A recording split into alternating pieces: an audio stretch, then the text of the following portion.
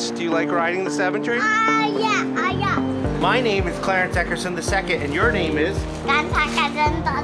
Yes, and we live here in Jackson Heights, and we would love to see the Fast Forward plan fully enacted, because from here to West 4th, where we're going today, we would save 110 hours per year. And that's a lot of time, right, Clarence? Yes.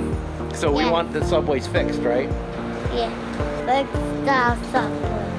It's important to translate these sort of big numbers of dollars into what it means to people who ride the subway in terms of time, that's quantified, but also just what does that mean for the quality of life. We used October 2018 data from New York City Transit to predict what travel time and reliability benefits CBTC, the new signal system, will bring to subway lines across the city. Oftentimes that commute is riddled with delays, with overcrowding, and it causes people economically, it causes people their time, and New Yorkers are fed up. Well, yeah, if you're talking 5-6 minutes a day over the week, times 5 and over 52 weeks a year, you're talking about a lot of time that you can spend doing other things. All of us should be behind this.